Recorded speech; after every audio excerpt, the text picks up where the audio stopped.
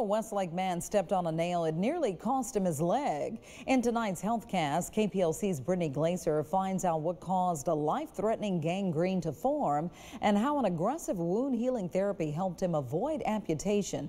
Now, just a warning that you might find some of the images graphic.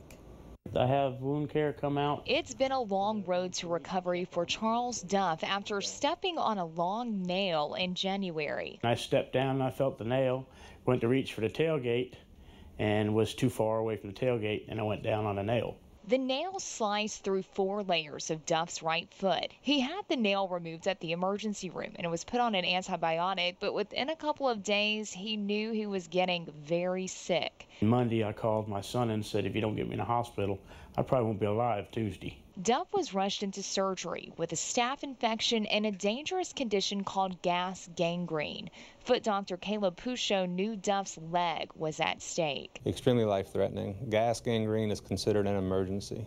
Needs immediate intervention. This is a picture of Duff's foot after being admitted into West Calcasieu Cameron Hospital's ER. Dr. Pourciau had to devise a quick plan of action to save Duff's foot and leg. We had to open up the foot to let out all the toxin, let out all the bacteria, put him on a very strong antibiotics, and also we used the hyperbaric oxygen therapy to help treat that.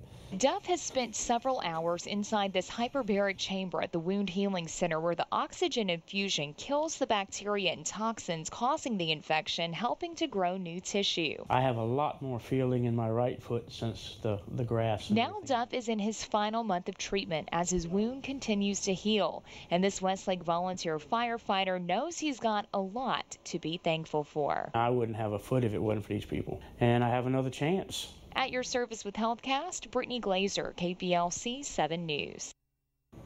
Before hyperbaric oxygen therapy was introduced as a means of treatment, the typical approach for gas gangrene was amputation.